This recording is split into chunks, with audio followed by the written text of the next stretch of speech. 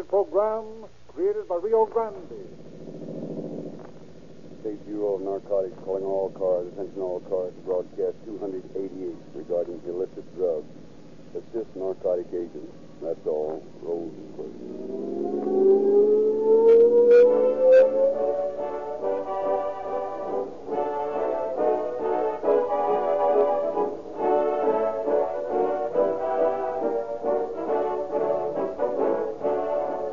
Rio Grande has forsaken the beaten path and blazed a new trail with a revolutionary new gasoline, embodying twice as many expertly combined ingredients as found in ordinary fuel.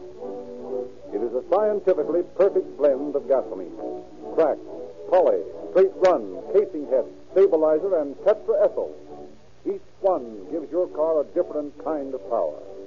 And you can't get perfect performance without all types of gasoline blended in the right proportion to provide it. It was tested and proved by the exacting drivers of police, fire, and emergency equipment in the cities and counties of California, who found it to fulfill all their demanding requirements. No wonder thousands of new customers have joined with the army of regular Rio Grande patrons during these last 3 weeks of its introduction. Get this liquid dynamite at your red and white Rio Grande station in the morning.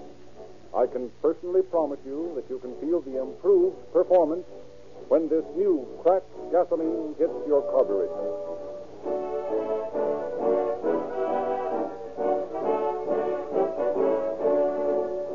The facts around which tonight's story has been built were taken from the file of the Bureau of Narcotics in San Francisco.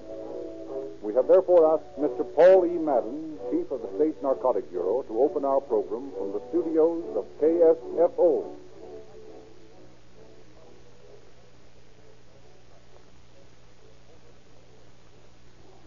Good evening, ladies and gentlemen. There may be harder jobs than breaking up a narcotic ring. I don't know. I've never seen one. Especially difficult is the job of rounding up a band of narcotic peddlers, including the brains of the gang. Narcotic sellers are not always users, and usually the organization back of the ring extends to many countries.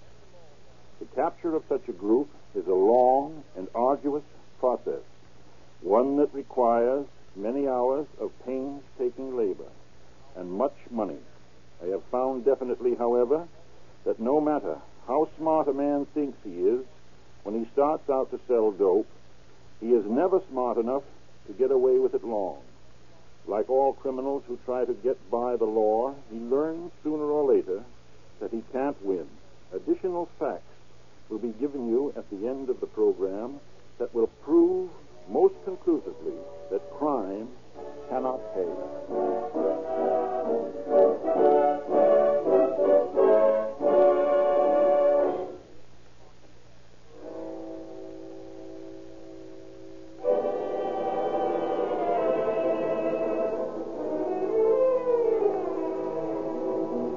Fog settled silently through the streets of San Francisco.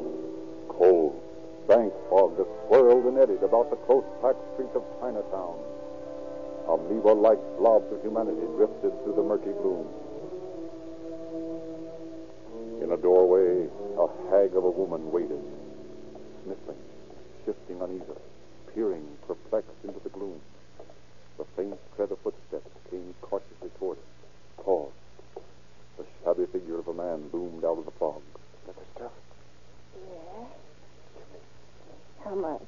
2 bindles. Here. $2. But there's junk.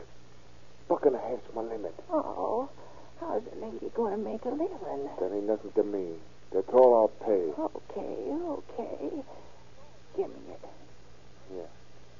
$1 bill, 2/4.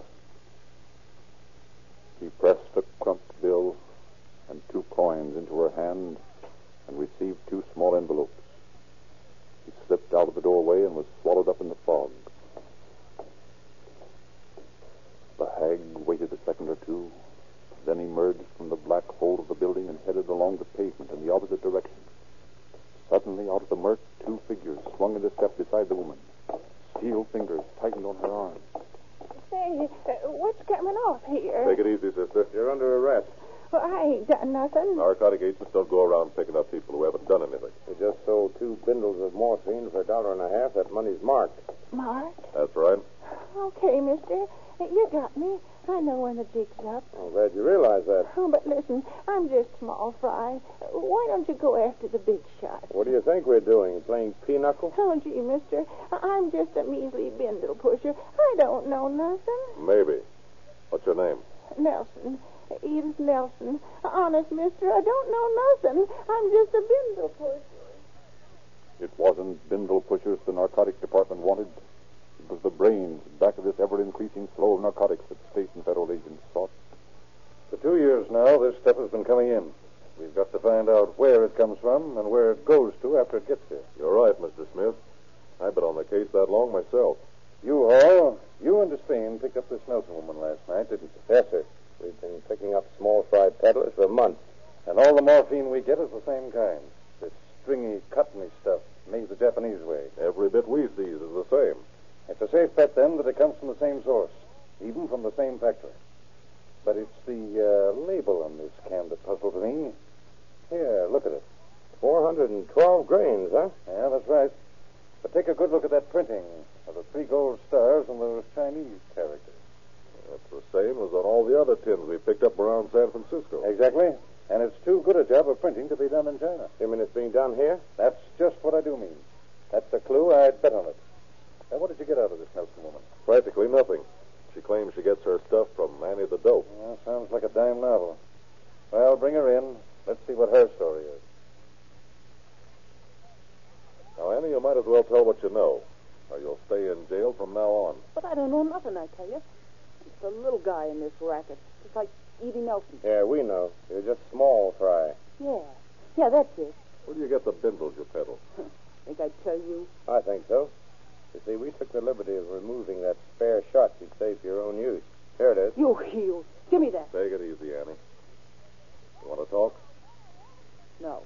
It's going to be awfully tough when you need this shot and you can't get it. Well, will you give me it if I talk? We'll see that you're given treatment that'll help you, Annie. Yeah.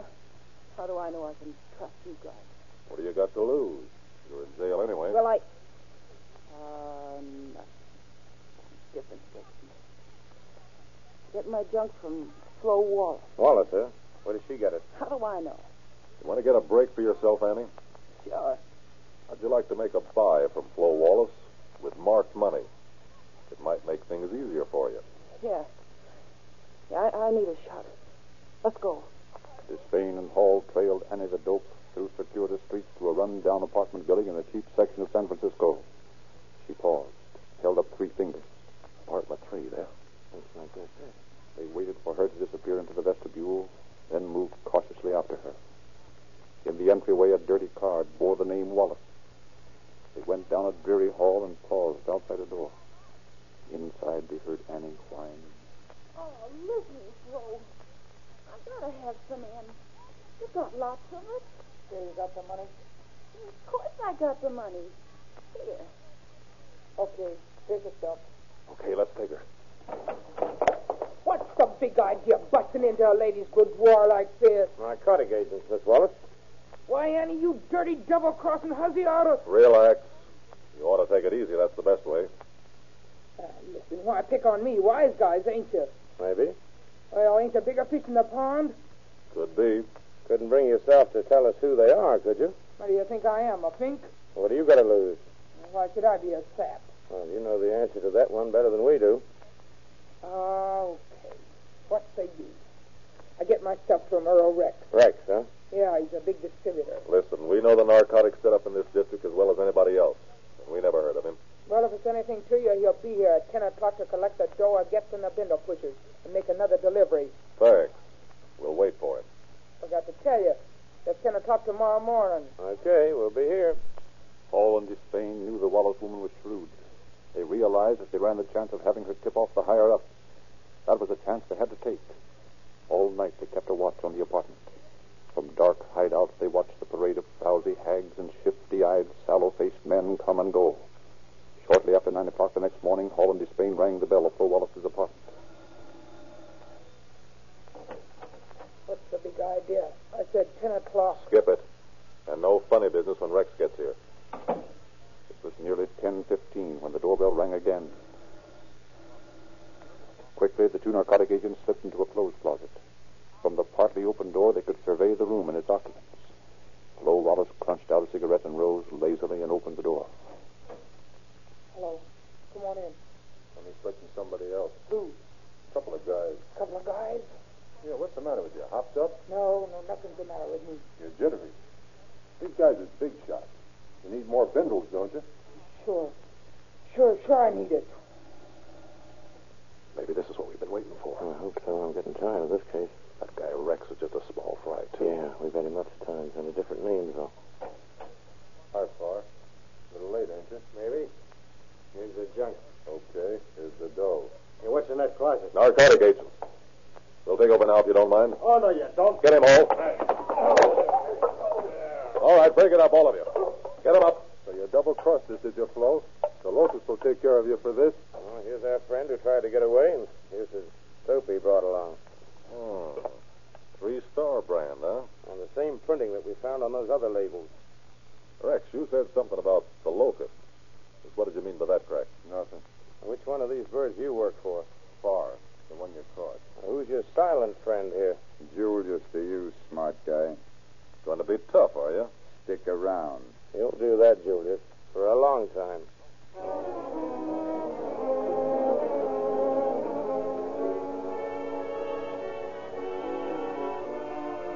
At last, the officers felt that they had made progress in the smashing of the West's most gigantic narcotic ring. They had heard rumors of the mysterious Black Locust. Which of these men was the Locust? Then, while the trio languished in jail, came one of those breaks that often prove so important to the law enforcement officials. You know, it's a funny thing about that fellow Julius. That's so? What's strange about him? Well, you know that woman that comes in here to see him every visiting day? Yeah, I've seen her. Well, all they do is quarrel all the time she's here. Mm-hmm. Yeah, women are peculiar sometimes. What do they quarrel about? I don't know. They never raise their voices so I can hear them. Never heard them say anything, huh? Nope. Julius is always awfully nervous after she leaves, though. What's her name? Kuhn. Emma Kuhn.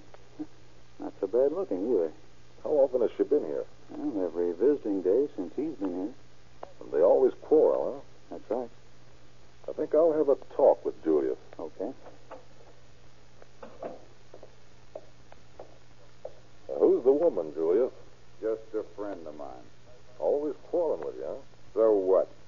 Still doing it the hard way, are you, Julius? Listen, copper, you got me wrong. I'm just small fry on this racket. I've heard that one before, too. Honest, I'm just a punk that works for that dame, the one who comes in here to see me.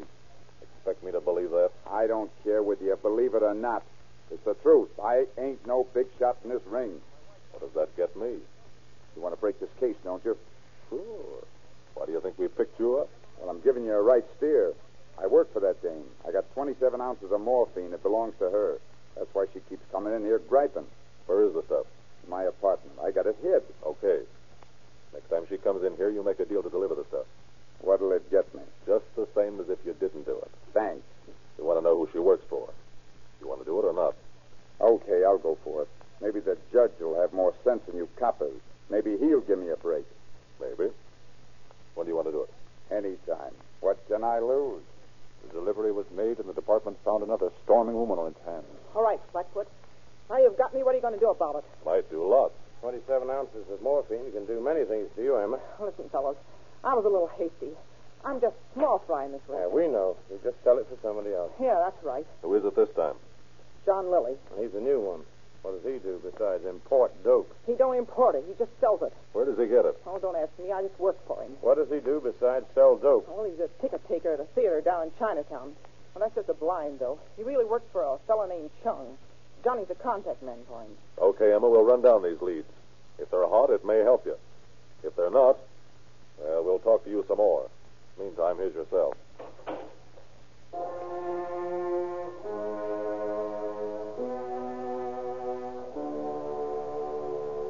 Spain and Hall picked up Lily's trail at the Chinese theater. When he stopped at the newsstand for his evening paper, the man close by was a narcotic agent. They rode the streetcar with him. They kept watch on his house while he slept. But John Lilly did nothing suspicious. One night after the close of the performance, they saw him come out of the theater and start deep into Chinatown. They trailed him along the narrow, crooked street. At last, he halted before a house, shot a nervous glance behind him, then disappeared inside. 2 hours later, he came out again and made his way back home.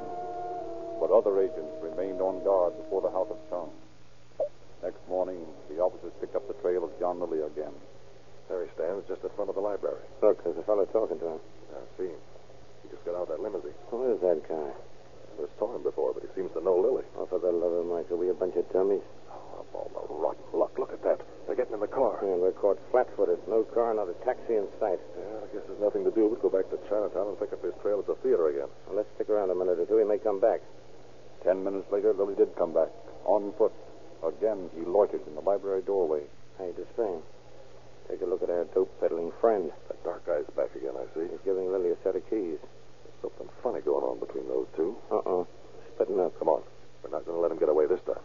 I think it's about time to take him. No use waiting any longer. He's selling the junk, so we might get a line on the Locust if we pick Lily up. I don't think he might be the head man. Not a chance. First of all, he works for the man who owns the theater, Chung. We're going to find out who Chung works for. Lily's stopping at the car. That's the same limousine he got into a while ago. Oh, we'd better grab him quick, then. Come on. Okay, John, this is it. What's the trouble? What's going on here? Well, this is known technically as an arrest. We're narcotic agents.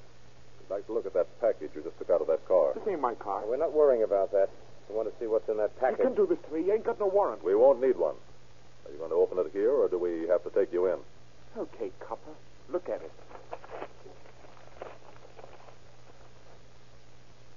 My, 10 3-ounce cans of morphine. With the 3-star brand labels on them. Yeah, you can read, too.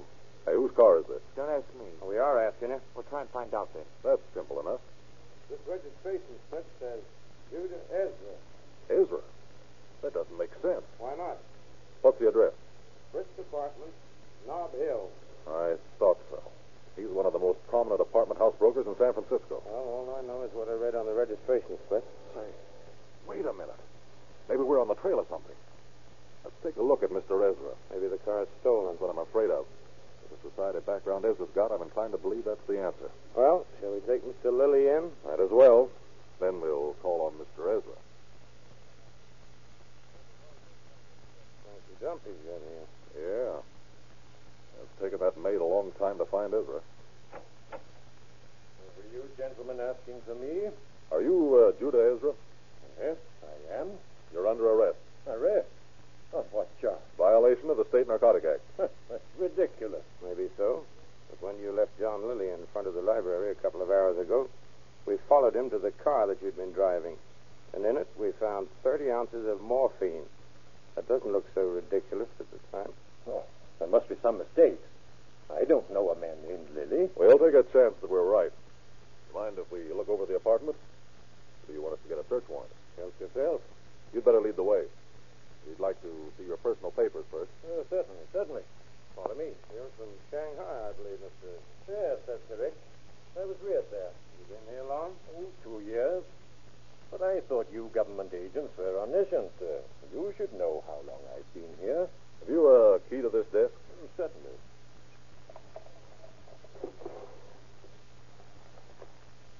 Hey, who's W.D. Gray? I haven't the slightest idea. Where'd you get that name? From this receipted bill for printing. Here's a warehouse receipt made out to the same man. And you don't know who W.D. Gray is? Most certainly not. Remember what Inspector Smith said when we started on this case? Yeah. It's a good job of printing. Too good, in fact, to have been done in China. Maybe we've struck pay dirt. It's about time. Come along, Mr. Ezra. We found 30 ounces of morphine in your automobile. I think that's evidence enough to warrant holding you.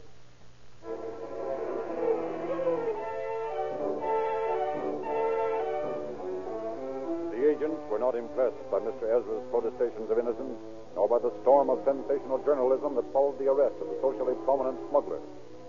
Meantime, Despain and Hall hurried to the printing plant, which had issued the receipt found in Ezra's apartment. Are you the manager of this plant? Yep.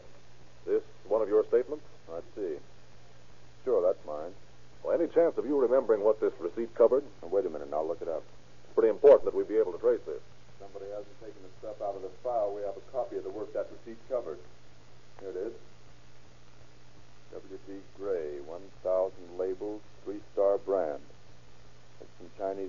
letters on it, too. See? Mm-hmm. You remember this man, Gray? Yes, I did a lot of work for him. He was in here often. Is this a picture of him? No, I don't think so. No, I'm sure that's not the man. Who is this? A fellow named Judah Ezra. Looks an awful lot like Gray, but it's not him. Well, thanks a lot anyway. Sorry, mister. Wish I could help you. Making their way to the Kansas Street warehouse, Paul and Despain contacted the man in charge. I'm checking up on some shipments stored here by a W.D. Gray. You know him? Sure, does a lot of business here. What kind of business? He's connected in some way with the Darloon Tea Company. Stores a lot of stuff here from time to time. Any of it here now?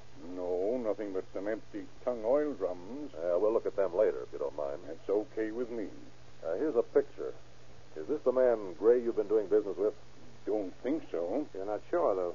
Nope, I'd say that's not Gray. Oh, does it resemble him? Yes, I'd say it does. It's an awful lot like Gray, but it's not him. Okay. Let's take a look at those oil drums. Sure, they're right back here. Last shipment came in on the Chichiboo Maru on March 7th. And it's all gone? Yep. Gets it in 25 to 50 drum lots. Sells it fast, too. I bet he does, is that? Well, there's the drums. Look 'em over. Thank you. Well, that one looks all right. Yeah? Let's look at the rest of them. Uh-oh. There it is. That's it. Whoever W.D. Gray is, he's the man we want. What's the matter? Here, take a look. See that drum inside the outer barrel? Yeah? That's the place used to smuggle dope. This shipment alone could conceal $750,000 worth of drugs. Hey, wait a minute. This gives me an idea. Now, what is it? Well, now I know where this bird Judah Ezra connects up in my mind. This guy used to live in Shanghai. He had a twin brother who came over here about 10 years ago. He's a big-shot society man, too. Bird owns a flock of swanky apartments. For the love of Mike, why didn't we think of this before? Let's get hold of our agents in Shanghai. Maybe we can get a line on these babies.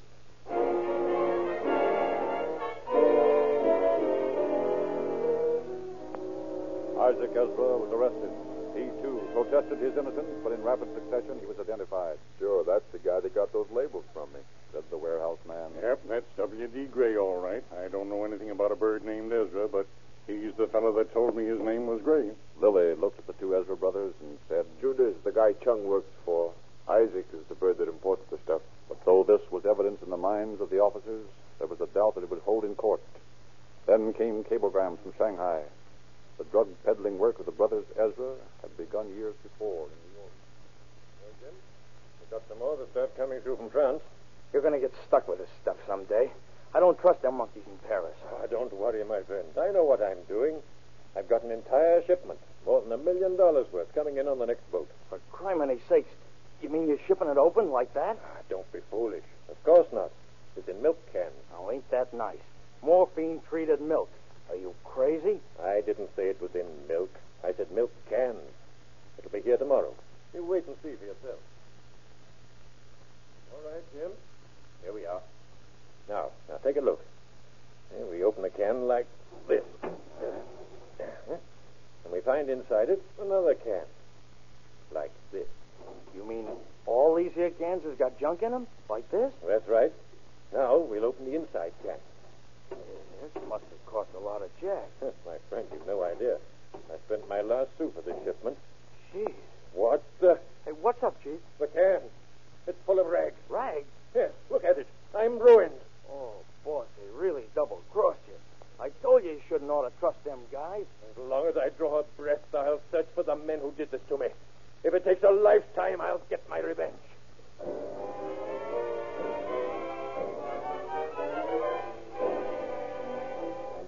In honor of his warped genius, the East had dubbed Judah Ezra the Black Locust. Now the East laughed. The Locust had been plagued. The Oriental underworld laughed, but not so, Tifling so. My friend of dubious integrity, you let little things like the snap of finger upset you. You call $120,000 in junk a snap of the finger? But that was long ago. The wise one has said, if one would see the sun, look where the sun is. So what? It is now in the east. What's all this rubbish about? I refer to the rising sun. Yeah?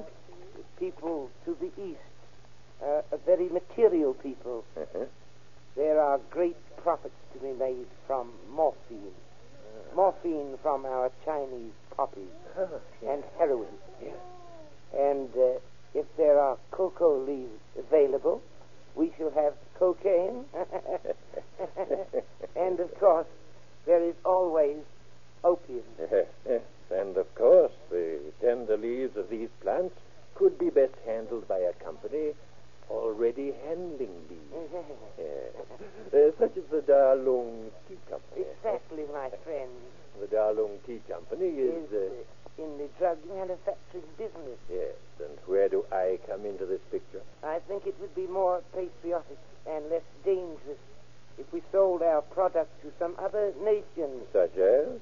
If I had a wealthy and not too scrupulous brother in a foreign land, I might visit him. Ah, yes. That's an excellent idea. There was another excellent idea. One of your own. Yeah? The milk can scheme. That was not bad. It didn't work out so well for me. But it could be used if barrels were substituted for milk cans. And if tung oil were placed in the barrels. Ah, yes. And if they were consigned to a reputable dealer in the United States. Who knows? That's right.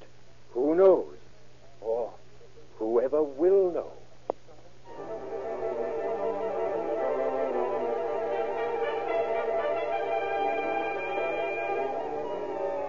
Thus, the black book of the Federal Narcotic Bureau did not furnish a clue when the flood of dope began to pour into the Pacific coast. The men behind the ring had no gangland connections. They moved in the best circles, mingled with the best people. They used no gangster methods. But now the picture had changed. At last, narcotic officials had traced directly to one of the Ezra brothers the consigned shipment of goods. Then, one day, Inspector Smith called Hall and Despain into his office. You want us, Chief? Here's a message that just came through from Shanghai. This doesn't look like anything but a bunch of double talk to me. Well, that's what it looked to me until I relayed it to Washington. Oh, Mrs. Friedman got hold of it, huh? Yes, and how? She worked it in a couple of hours and then shot it back. Here's the translation. Our shipment goes today a San Maru. It consists of 520 tins smoking opium. Boy, that's a load of junk. And 20 sample tins.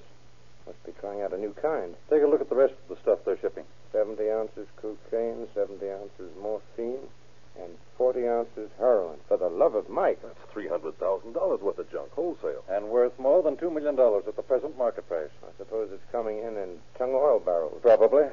But it isn't going to get here. When the ship docks, you be there. Get that stuff, and if anybody tries to take delivery on it, get him too. Okay, Chief. You know, I was just reading the other day in the government bulletin. This is going to be a bad year for Locust. Especially black Locust.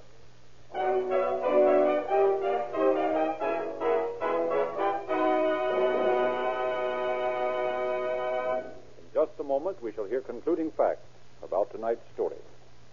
Don't forget, friends, to visit the red and white Rio Grande station in your neighborhood tomorrow morning and take on the new all-purpose Rio Grande crack. Remember, this great new gasoline has twice as many power-producing ingredients as found in ordinary gasoline. So expertly united as to give you longer mileage, greater smoothness, and more speed and power. Join the drivers of police cars, fire engines, and other emergency equipment in appreciation of this great all-purpose Rio Grande crack.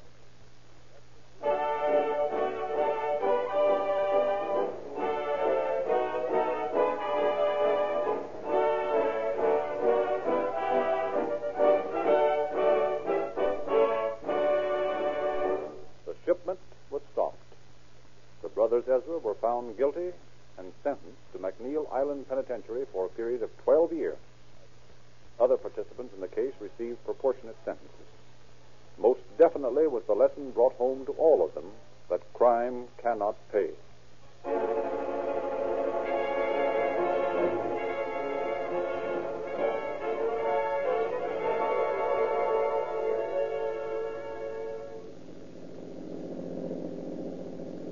State Bureau of Narcotics calling all cars. Attention all cars to cancellation of broadcast 288 regarding illicit drugs. Suspects in this case are now in custody. That's all. Roll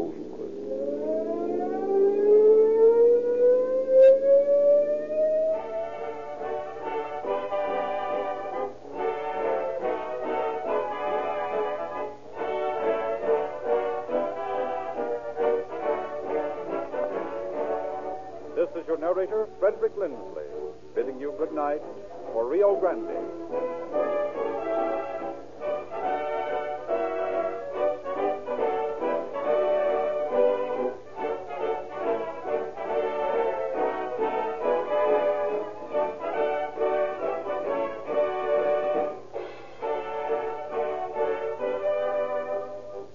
Next week at this time, Rio Grande will present The Old Grad Returns.